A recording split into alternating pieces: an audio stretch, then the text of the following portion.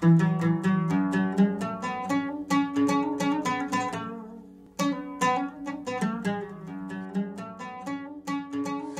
evening, and welcome to the Smithsonian National Museum of African Arts exhibition celebration of Caravans of Gold, Fragments in Time, Art, Culture, and Exchange across medieval Saharan Africa, a project that has been more than 10 years in the making by our organizing partners at the Block Museum of Art at Northwestern University. Tonight, you will see for the first time the Smithsonian's presentation of this extraordinary exhibition in our galleries in Washington, D.C.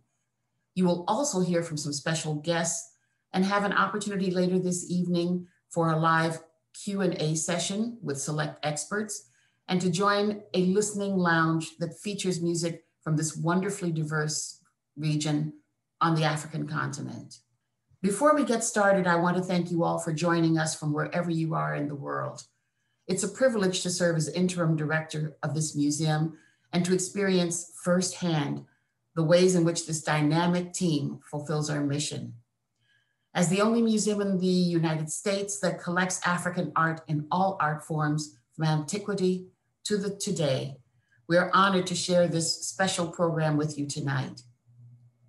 And now it's my distinct pleasure to introduce you to the 14th Secretary of the Smithsonian Institution, Lonnie Bunch. Thank you, Deborah. Friends, advisory board members, foreign dignitaries, hello. I'm pleased to welcome you to this tremendously important event. I wish we all could be gathered at the museum to see this wonderful exhibition, but I'm happy you'll be able to see a virtual tour of it. When I found out Caravans of Gold, Fragments in Time was coming to the National Museum of African Art, I was excited, since I was so impressed when I saw the exhibition at the Block Museum in Evanston. I was struck by its ability to centralize Africa, showing the profound ways the West African gold trade connected the world and transformed it forever.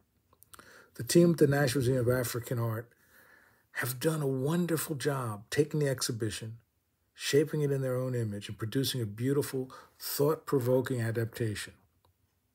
These 300-plus works, spanning a Saharan region of West Africa, breathe life into the complex story and material culture of medieval Africa. It's a time and place too seldom discussed and too little understood in the United States. Due to the coronavirus, the exhibition didn't open in April as planned, so the talented folks at the museum used their creativity and made an engaging online version that people can access anywhere thanks to technology. Expanding cultural and historical understanding is central to the National Museum of African Art and to the Smithsonian. While there is no substitute for the real objects, Caravans of Gold is a terrific illustration of how technology can achieve that goal by bringing a robust content to a wider audience. I look forward to the day African art can reopen so visitors can see this remarkable exhibition in person. In the meantime, I thank you for your interest, I thank you for support, and I thank you for taking time to spend with us to celebrate this important exhibition. Please enjoy the rest of the evening, enjoy the tour, and thank you once again for your support. Thank you, Lonnie. As Lonnie mentioned, this exhibition shares an important history with us all about Africa's central role in a globalized world. To share more about her vision for Caravans of Gold, Fragments in Time, please join me in welcoming Kathleen Bigford-Berzak, the Associate Director for Curatorial Affairs at the Block Museum of Art and organizing curator for this extraordinary project. Hello.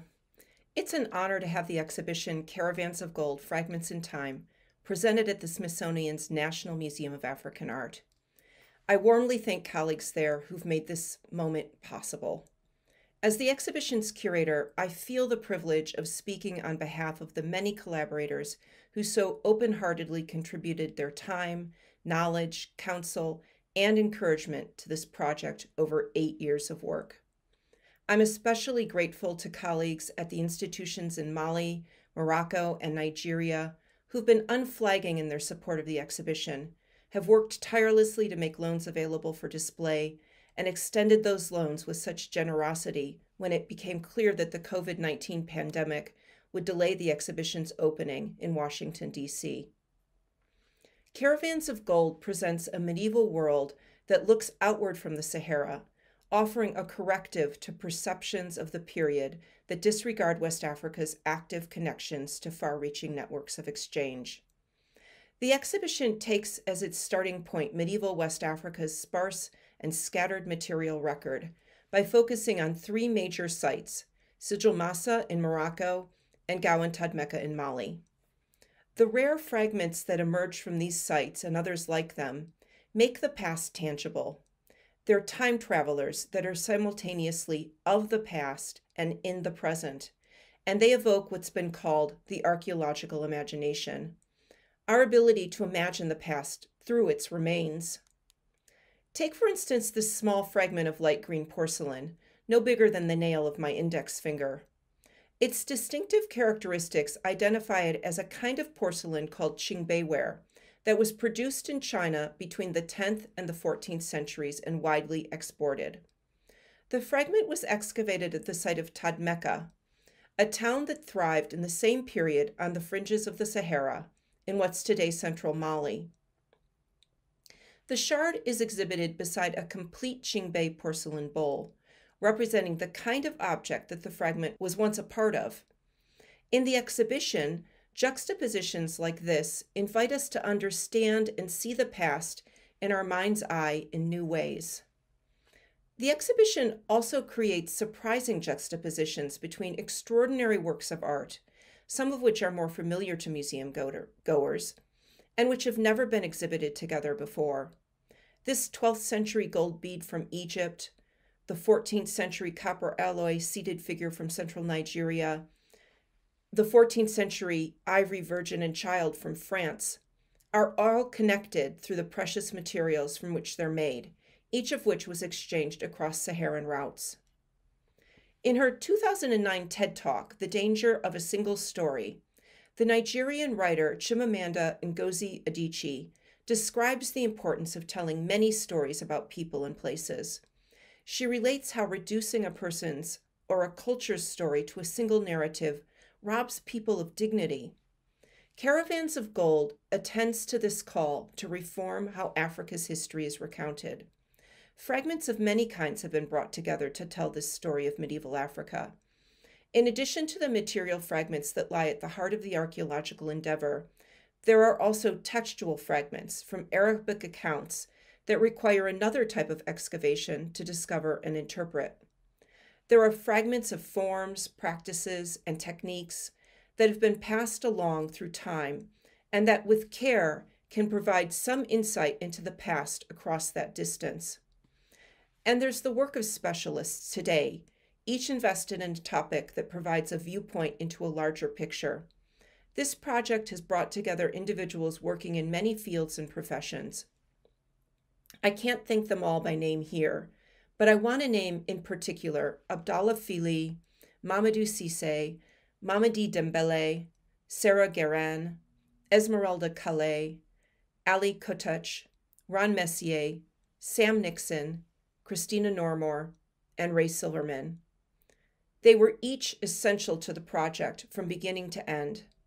In the exhibition, several of these dedicated individuals are featured in short videos that tell critical stories in their own voices. In the days before Caravans of Gold opened at Northwestern University's Block Museum, we convened a group of museum professionals and archaeologists who work in Mali, Morocco, and Nigeria to discuss how we could share this story even more widely. We agreed that an app that could be accessed in Arabic, French, and English would be an ideal extension of the project that would transcend barriers of distance, language, and resources. Working with a group of Northwestern undergraduate students, we created the Caravans of Gold app, which launched this past summer. The Moroccan archaeologist Abdallah Fili has called Caravans of Gold an homage to archaeology. My hope is that new fragments in time will continue to be added to this story so that our vision of Africa's medieval past will continue to grow. Thank you, Kathleen, for joining us this evening and for taking us behind the scenes of this extraordinary project. Now, let's take a glimpse of the exhibition with one of the National Museum of African Arts curators and tonight's tour guide, Kevin Dumichel. Welcome to Caravans of Gold, Fragments in Time, Art, Culture, and Exchange across medieval Saharan Africa. My name is Kevin Dumichel. I'm the curator here at the Smithsonian Institution's National Museum of African Art. It has been my distinct honor and pleasure to curate our presentation of this groundbreaking exhibition. Developed over a decade by our partner institution, the Bloch Museum of Art at Northwestern University, Caravans is also the product of years of collaboration with museum partners on the African continent, in Morocco, Mali, and Nigeria. In this way, Caravans not only allows us to explore and reimagine the African past, it also models new parameters for how we continue to tell these stories into the future. The first exhibition to focus on global medieval Saharan Africa, Caravans features over 300 works of art from the 8th to the 16th century of the Common Era, from across the Saharan region of West Africa, as well as its diverse peripheries and sites of exchange. From England and Italy to Iran and China, as well as Nigeria and Ghana. This exhibition is a landmark opportunity to reconsider our understanding of world history. Gold from West Africa was an engine that drove the movement of people, things, and ideas across Europe, Africa, and the Middle East in an interconnected medieval world. As the incredible works in this exhibition show, it is impossible to understand the emergence of the early modern world without this West African story. Africa's history is truly a world history. Caravans of Gold calls on what archaeologists have termed the archaeological imagination, the act of recapturing the past through surviving traces to present a critical reimagining of the medieval period. Here, rare and precious archaeological fragments are seen side by side complete artworks. The exhibition responds to pressing questions of our time. How can museums make sense of a material legacy that exists only in fragments? What role does imagination play in resurrecting the past? In our story, medieval Africa begins with the spread of Islam in the 8th century of the Common Era, and recedes with the arrival of Europeans along the continent's Atlantic coast at the end of the 15th century. The reach of trans-Saharan exchange is revealed in the fragments excavated from archaeological sites, now uninhabited, that were once vibrant communities. In this exhibition, these fragments in time are placed alongside works of art and other materials that allow us to imagine them as they once were. They are the starting point for reimagining the medieval past and for seeing the present in a new light.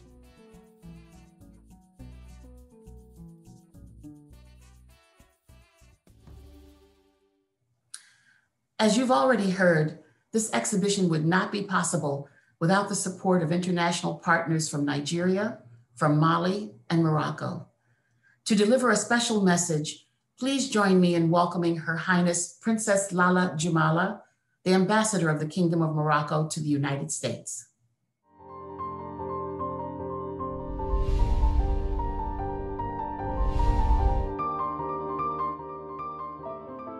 Ladies and gentlemen, I am delighted to join you today to celebrate virtually the exhibition Caravans of Gold, Fragments in Time, retracing art, culture, and exchange across medieval Saharan Africa. I am particularly honored to represent the Kingdom of Morocco in this event, marking the arrival to Washington, D.C. of such a meaningful and prestigious exhibition. For those of you familiar with my country and its history, Morocco's participation in this exhibition should come as no surprise and is justified at many levels. First and foremost, it is a reflection of the firm commitment of His Majesty, King Mohammed VI, to fully integrating art and culture within the holistic human development model at the heart of His Majesty's vision for a progressive and open Moroccan society. It is also in keeping with Morocco's attachment to its deeply rooted history with the African continent, through spiritual, cultural, political, and economic ties that span back centuries and remain stronger than ever today. Indeed, Morocco's African vocation is one that His Majesty upholds proudly and that can be felt across all walks of life in Morocco. The strong influence of our African heritage is enshrined in the Moroccan Constitution, and one can see it, touch it, feel it, and taste it in many aspects of everyday life, from art to music, food, language, and beyond. Africa is truly part and parcel of Morocco's identity, and this is most evident in the shared history that binds us, going as far back as the medieval times, explored through this exhibition.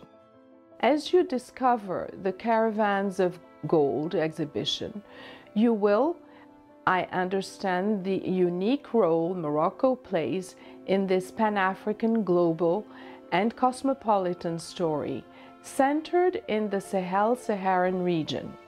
You will also better comprehend the historic nature of Morocco's Saharan identity and why it is so intrinsically linked to my country's present and future. This wonderful project would not have been possible without the partnership and support of the various Moroccan institutions who generously lent artworks, including the Moroccan Ministry of Culture, Youth and Sports, Bank al-Maghrib, the National Foundation of Museums, the Archaeological Museums of Rabat, and the Department of History and Islamic Archaeology at the University Shoaib Doukali of Al Jadida. I would also like to sincerely congratulate the organizers, the Block Museum at Northwestern University and the Smithsonian National Museum of African Art for bringing such a fascinating exhibition to North American audiences. We appreciate the growing partnership between Morocco and the Smithsonian National Museum of African Art and look forward to many more similar projects together. As I leave you to enjoy the Caravans of Gold exhibition, I am confident that it will not only be a thought-provoking experience, but also one which may undo many stereotypes. For us Africans, it is one we strongly encourage you to explore as a reminder that our continent has always been a land of openness, opportunity, knowledge, and exchange. This precious legacy is one we are proud to perpetuate as we seek a common destiny of progress for what will always be our greatest wealth, our people. Thank you. Shukran.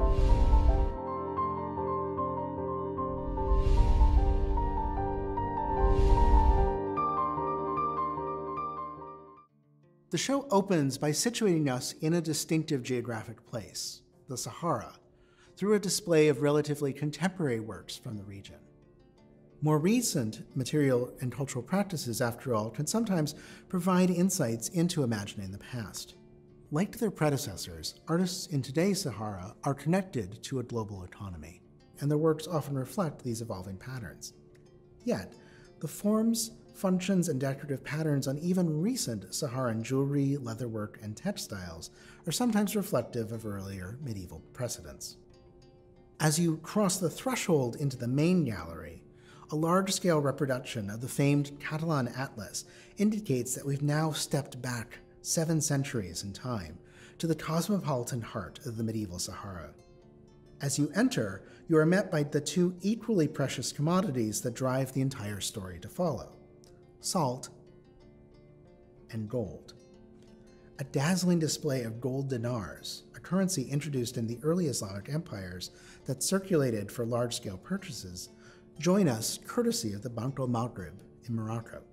Many of these dinars were struck at the site of Sijil Massa, a crucial trading entrepot on the edge of the Sahara whose wealth helped states like the Almoravid and Almohad caliphates extend their influence from Spain to the edges of the Niger River and beyond. Gold and salt were at the heart of a global medieval economy that bound Africa with the Mediterranean world. Artists from Egypt, Syria, Tunisia, Morocco, and Italy, to peripheries as far-flung and exotic as England, shared a visual culture of gold. Gold leaf was an appropriate material for European artists depicting religious subjects in panel paintings, as the color was often associated with divinity. The light-reflecting properties of gold brought an image on an altarpiece to life in the flickering candlelight of a church, allowing for the illusion of heaven on earth.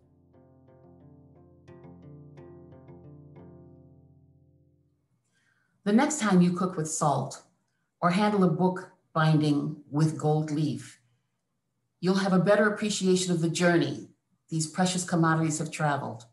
From 700 years ago until today, they're still with us. As you've just seen, this exhibition features exquisite objects on loan from many museum partners in West Africa. Joining us from Abuja, please welcome Dr. Abba Issa Tijani, Director General of the National Commission of Museums and Monuments, Nigeria. Professor Abba Issa Tijani. I'm the Director General of the National Commission for Museums and Monuments in Nigeria. We are the commission in charge of looking the artifacts and monuments in Nigeria.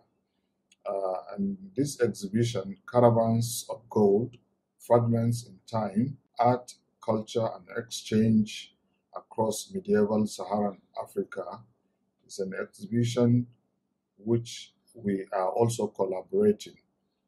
And this exhibition is on the archaeological fragments that showcase the history and culture of particularly of Africa in the trans-Saharan trade route. And these fragments which are being exhibited actually looks at the history and the exchange that was going on across the trans-Saharan route, and particularly with other continents of the world, especially Europe, Africa, and Asia.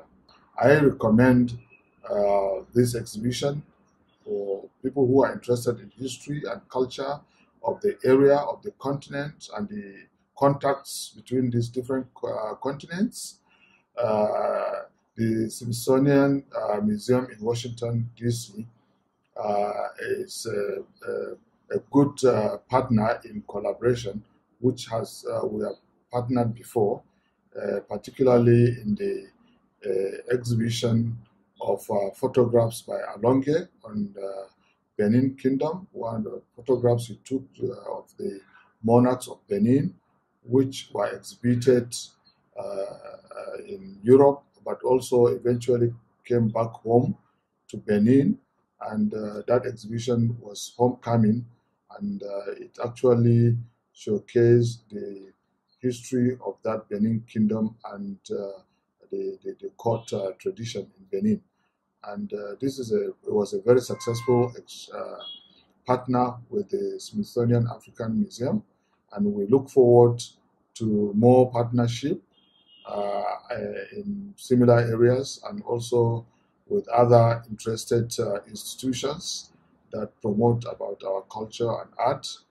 And this is an era where we need to collaborate, and we have a lot of areas to partner. So we look forward to this kind of partnership as we are doing with the Smithsonian African Museum. So I wish you all the best, and particularly greetings from the Commission here in Nigeria. Thank you very much.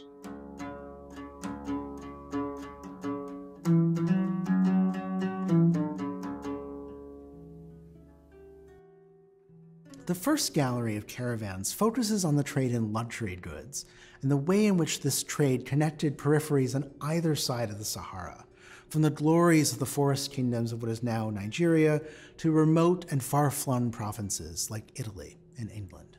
Indeed, even kingdoms at the farthest reaches of the Niger River, near its expansive delta in what is now southern Nigeria, were connected to a global medieval economy. The glorious masterworks of renowned West African forest civilizations, like those at Ibukwu and Ife, demonstrate connections between forest, river, desert, and beyond.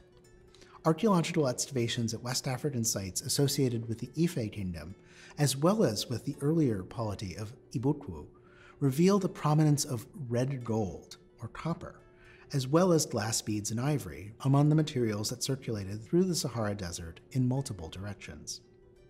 Tracing their movement provides a fascinating image of the wide scope of medieval trade.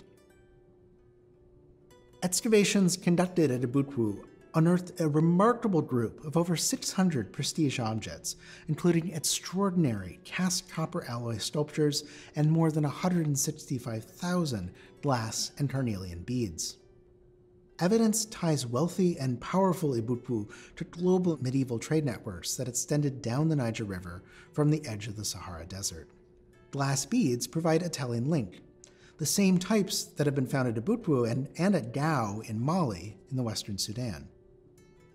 One of a number of true gems from museums in Nigeria, this vessel, excavated from a storeroom for ritual objects at Ibukwu and known as the roped pot, is a masterpiece of lost wax casting. It was made using a rare technique called burning in which separately cast parts are fused together in subsequent firings to achieve a complex form.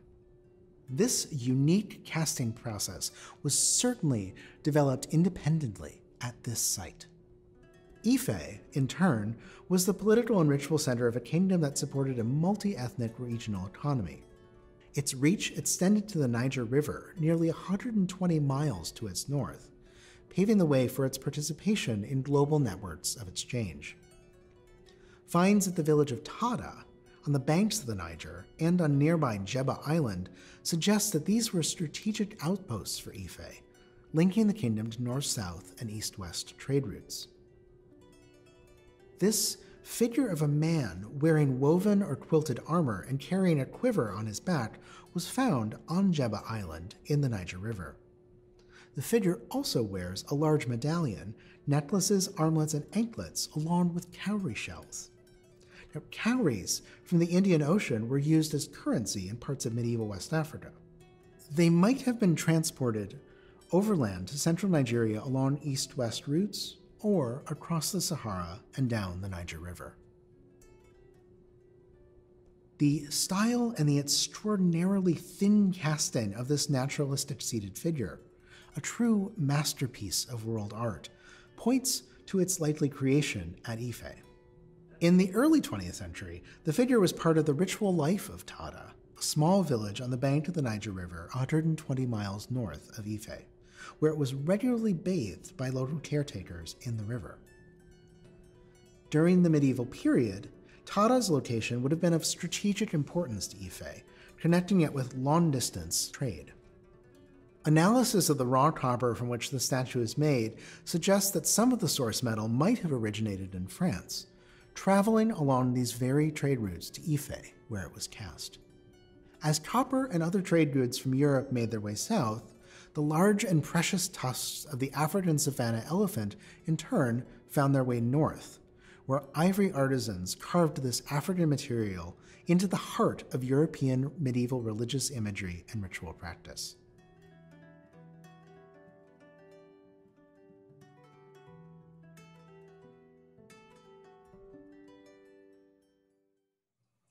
It's amazing to think about Africa and its history in this way, and to see objects made of materials that connected the world long before our current technologies, cars, telephones, and the internet that's allowing you to watch this right now.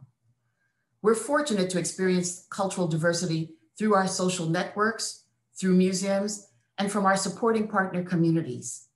Please join me in welcoming Mr. Ali Kaba, Director of the Washington, D.C. Mayor's Office of African Affairs. Greetings, everyone. My name is Ali Kaba, and I'm honored to serve as the Director of the Mayor's Office on African Affairs.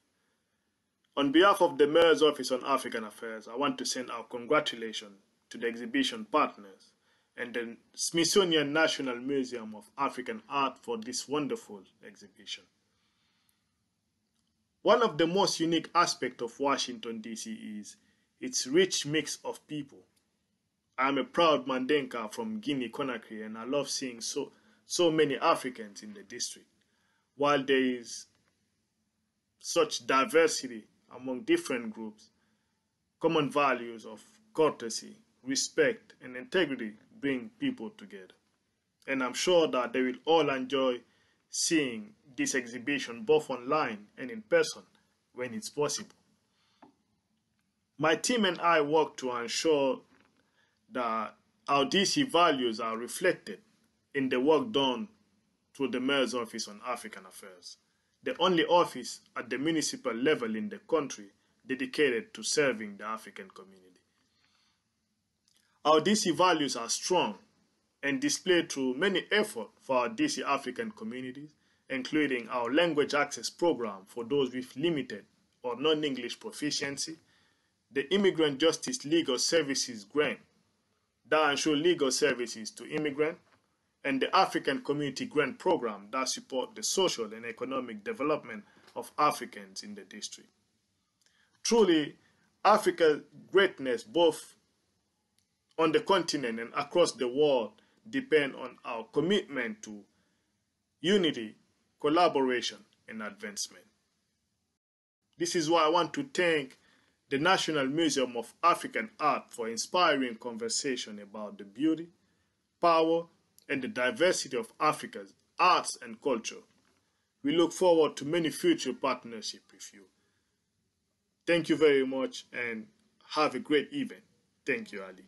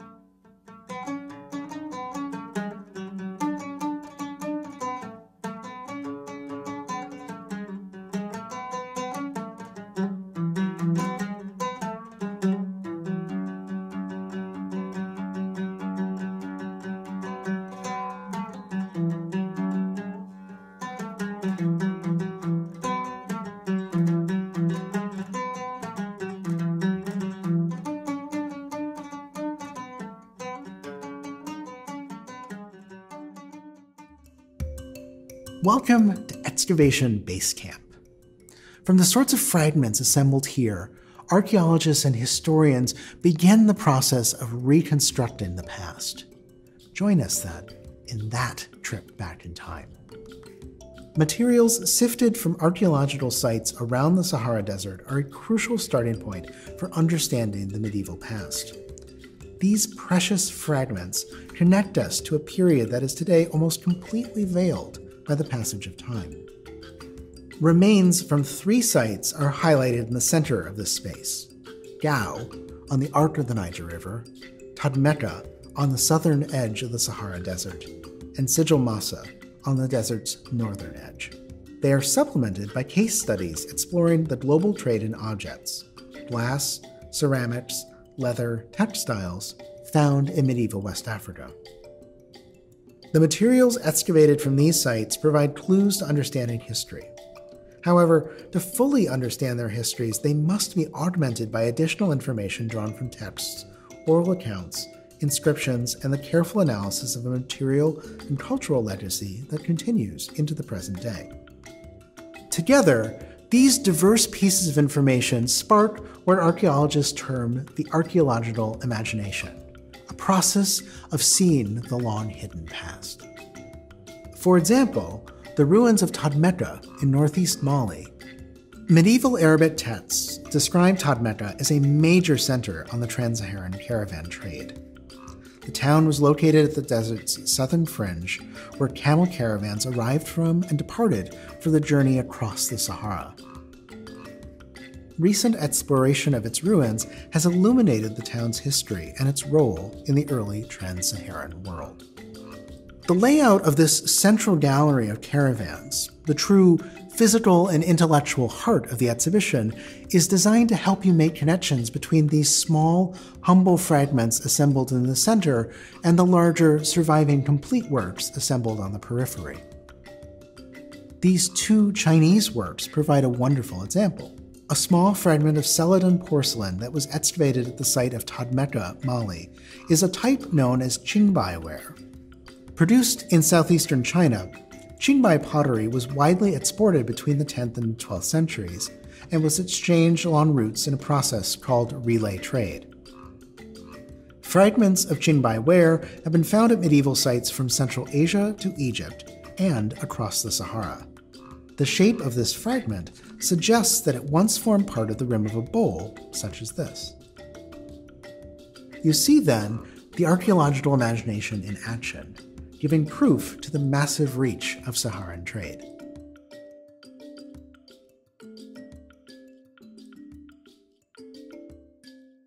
From the Sahara to Asia to Europe, trade then, as now, was a key driver for distributing materials and wares and ideas and cultural traditions that we still share today.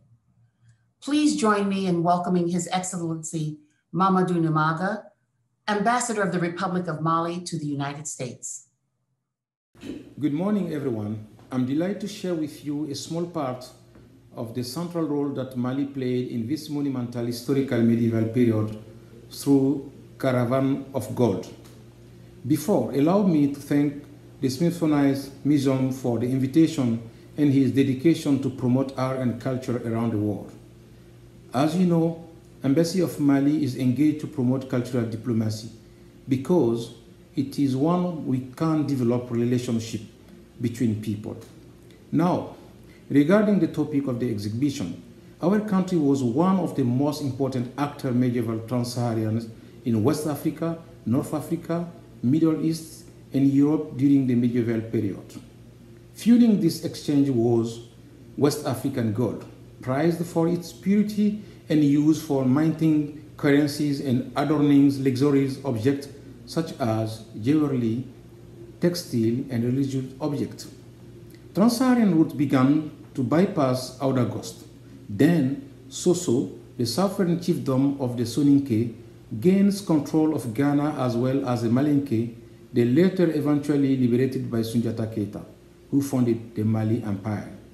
The flow of sub-Saharan gold to the northwest probably occurred in the steady but small stream. Mansa Musa made his pilgrimage to Mecca. Every place he stopped along the way became so fluid with gold that their economy inflated drastically. After the Mali Empire, the rising Songhai Empire led on the same results. Gold remained the principal product in the trans-Saharan trade, flowed by cola, nuts, and slaves. The Moroccan scholar Leo Africanus, who visited Songhai in 1510 and 1513, observed that the governor of Timbuktu owns many articles of gold and that the coins of Timbuktu was made of gold without any stamp and superscription. Through its gold, the king of Mali, Mansa Musa, is considered the richest in the world. Otherwise, the city of Timbuktu culturally played an important role in exchange across medieval. Intellectual activities flourished in Timbuktu, and intellectuals began to write their own books in a religious or secular theme in addition to commentaries or classical work. A hallmark of the intellectual elite was establishment of personal library, a passion that continues to this day. The personal library of Ahmed Baba, 1556-1627, one of the most famous intellectuals of Timbuktu, contained more than 1,600 volumes. Today, it is estimated that there are around 300,000 of these manuscripts in circulation in Timbuktu and neighboring area. Including this page is one of the Africa's greatest intellectual heritage. Fortunately, the keeper of these treasures are deeply committed to the study and sharing of knowledge. This manuscript was threatened with disappearance in 2012 following the occupation of the jihadists. Significant efforts have been made to safeguard them through digitalization. One of the leaders of this safeguard process was Dr. Abdel Kader Haidara, who continued to protect and preserve the manuscript through their digitalization with Savannah, his NGOs. So this work deserves the support of our partners. I would like to call upon international community to assist in studying these manuscripts that could reveal important historic and scientific facts. At the time when Mali and the entire Sahel region has been going through a deep and multifaceted crisis, this exhibit is a reminder that this region was once a prosperous one. Thank you so much. In addition to its role as a conduit for goods and people, the Sahara was also connected by ideas. Scholars on both sides of the desert built a common intellectual tradition linked by a shared faith, Islam. This is one of a number of important medieval manuscripts on loan to the exhibition from collecting institutions in Timbuktu, Mali. Born in Ceuta, on the northernmost coast of Morocco across from Gibraltar, the scholar known as Al-Qadi Iyad wrote a biography of the Prophet Muhammad with devotional instructions in the 12th century of the Common Era. This text is likely a later copy produced in North Africa. It was imported across the Sahara in unknown time and is one of over 40,000 objects in the collection of Mali's Ahmed Baba Institute. Connected to the mighty Niger River, the fabled cities of the Sahara gave rise to a unique and expressive ceramic figural sculptural tradition. The elaborate dress of this equestrian figure suggests ceremonial military attire. It may represent a warrior who was once at the command of Sundiata Keita, founder of the Mali Empire, and one of Emperor Mansa Musa's predecessors. An expression of movement, itself rebuilt from fragments, this piece is an embodiment of the Caravans project. At the center of this space are fabulous examples of golden regalia, proof of the duration and reach of both gold trading and gold making in this region. A tiny 9th or 10th century gold ring from Sigil Massa in Morocco is one of only a few gold objects that have survived from medieval Saharan Africa. A jewel-like 11th century biconical bead is paired with stunning examples of comparable beads from across the centuries and places covered in our story. They gleam with proof of the duration and reach of Saharan aesthetics and ideas. Mansa Musa, the 14th century ruler of the Mali Empire, was immensely wealthy due to the way in which his empire controlled access to West Africa's gold. Indeed, by some measures, he may have been the richest man to have ever lived. His 1324 Hajj to Mecca became legendary for the abundance and virtuosity of goods, like those on display here, it displayed to cities his entourage passed through, like Cairo.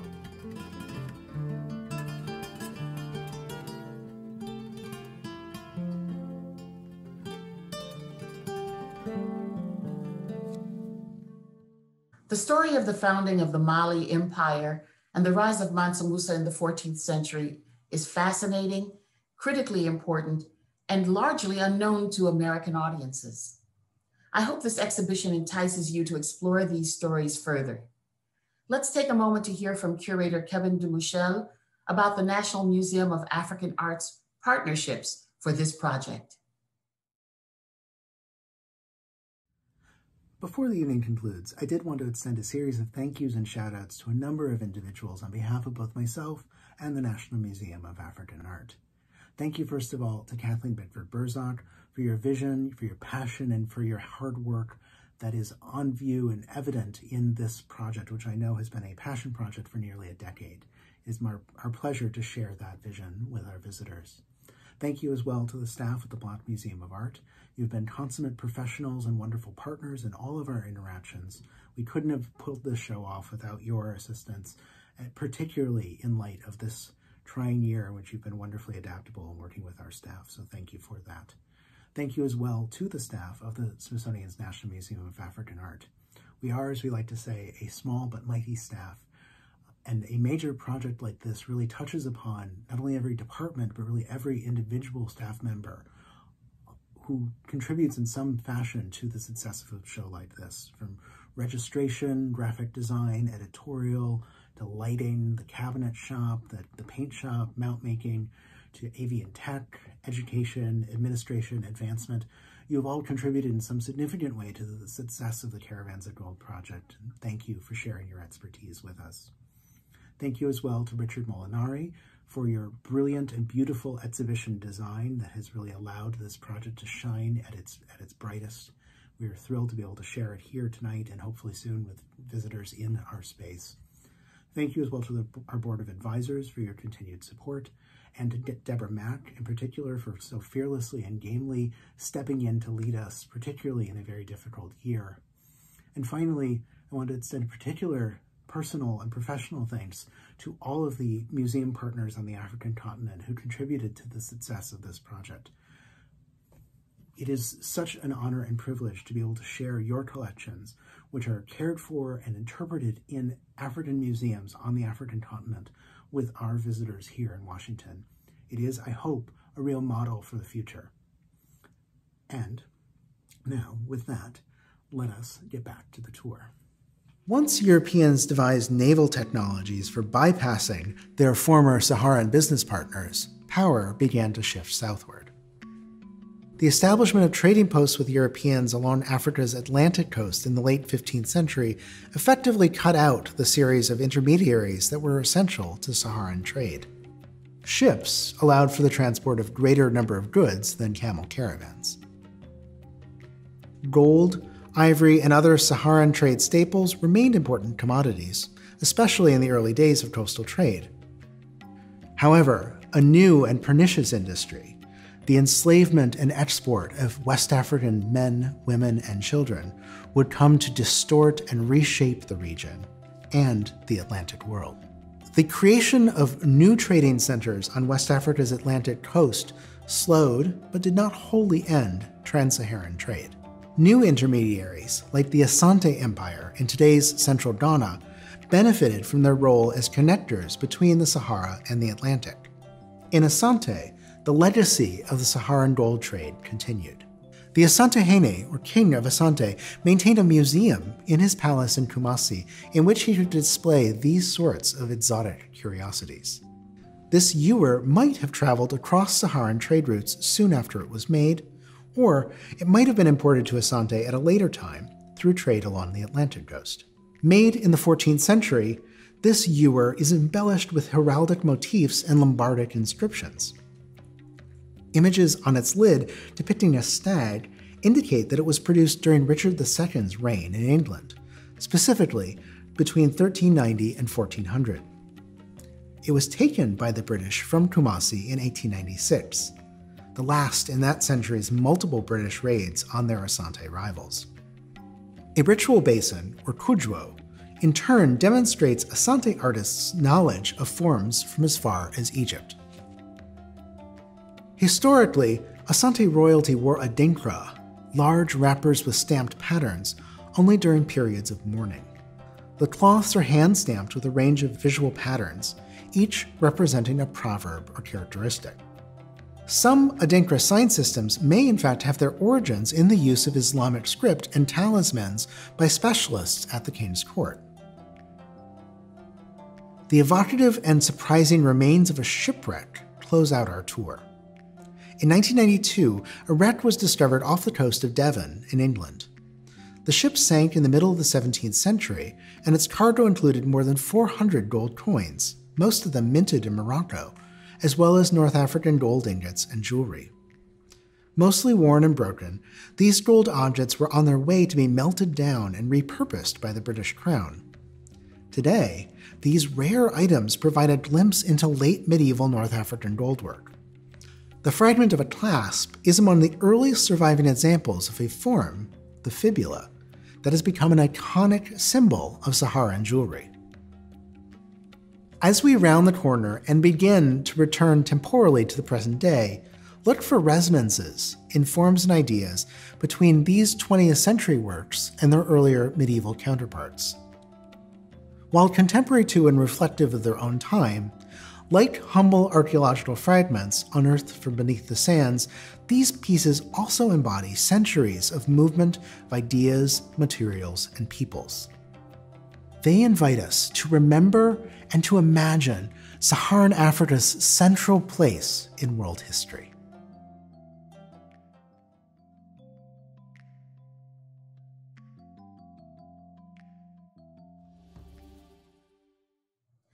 Sharing these vital histories through objects is central to our essential mission at the museum.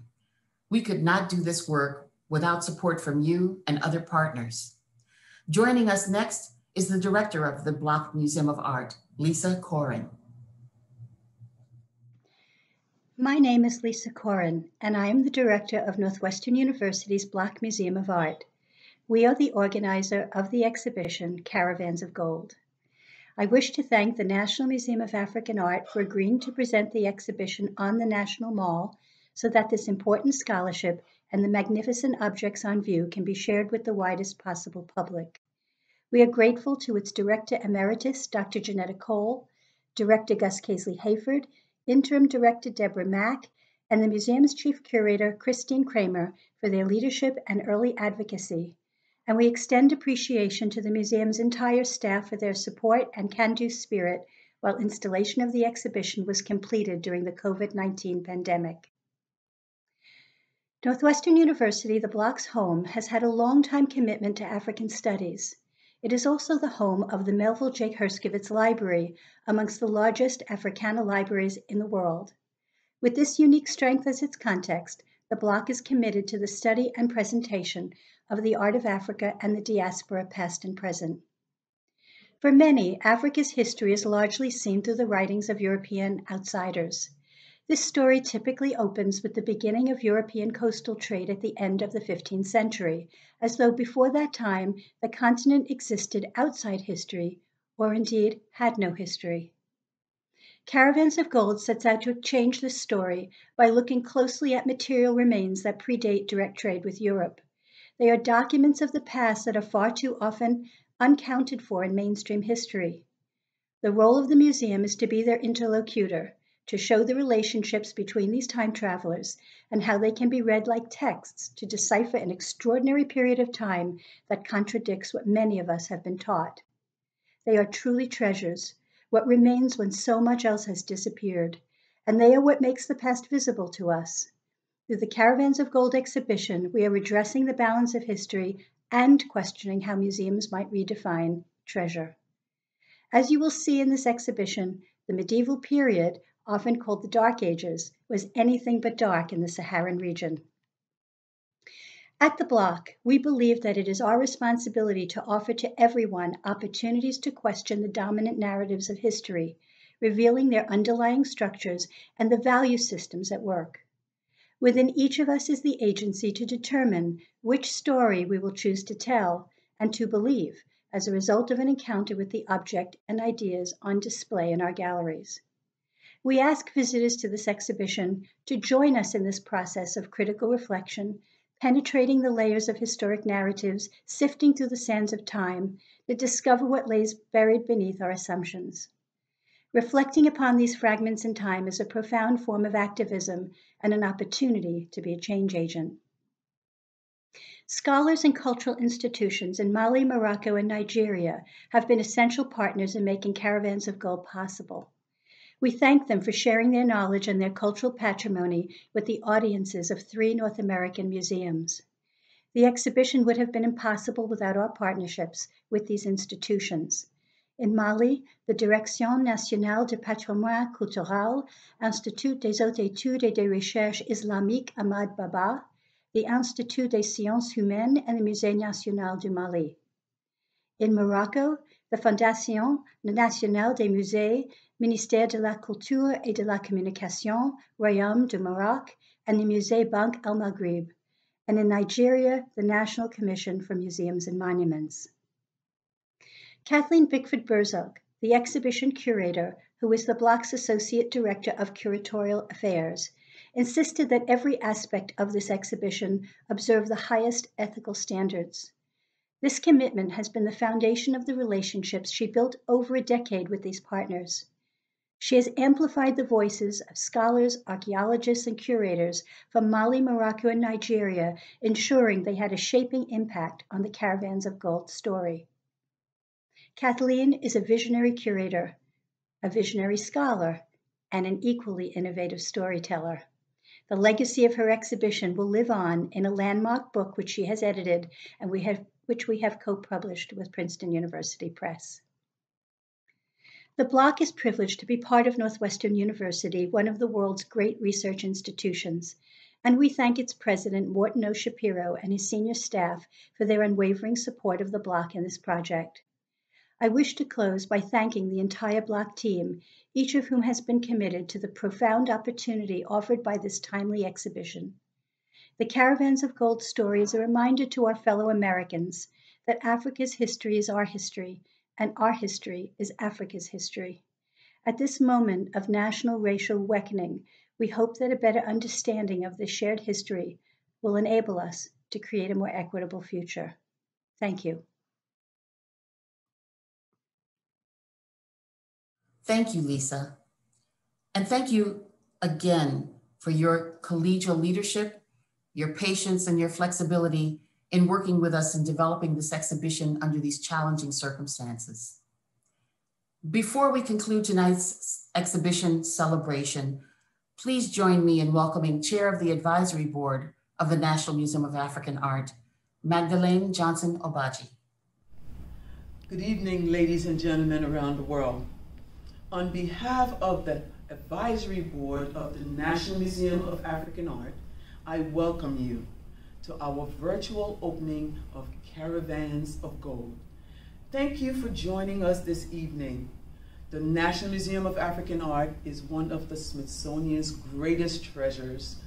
Our mission is to inspire conversations about the beauty, the power, and diversity of Africa's arts and cultures worldwide. I know we've accomplished this with you tonight. Wherever you might be watching this program from, I hope that you and your families are well and safe. And I hope that one day soon we will be able to welcome you to our museum in Washington, D.C. Until then, please explore the online exhibition of Caravans of Gold on our website. That website is africa.si.edu. Once again, africa.si.edu. And I ask that you consider making a contribution to support this extraordinary museum, which will enable us to offer great education programs, paid internships, as well as captivating exhibitions. This exceptional museum shares vital African stories from antiquity to contemporary for audiences around the world. And we simply could not fulfill our mission without you. Many thanks for all of your support, and we look forward to welcoming you to the National Museum of African Art, the gem on the mall. Congratulations to Deborah and her team for a job well done, putting on this wonderful exhibition. Once again, welcome and thank you, and have a great evening. Thank you, Maggie. And at this time, I want to also thank all the members of our advisory board for their strong support. Most importantly, thank you to all of you for watching this special presentation. For those that make a contribution to support the museum this evening, you will receive a special print of our equestrian figure, the signature image of this exhibition, as a thank you. We are grateful for all of your support in all of its forms, and we look forward to welcoming you to see Caravans of Gold, Fragments in Time in person one day soon.